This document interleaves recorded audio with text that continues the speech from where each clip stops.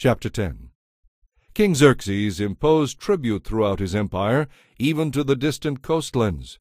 His great achievements and the full account of the greatness of Mordecai, whom the king had promoted, are recorded in the book of the history of the kings of Media and Persia.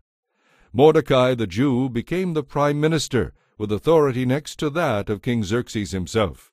He was very great among the Jews, who held him in high esteem, because he worked for the good of his people and was a friend at the royal court for all of them.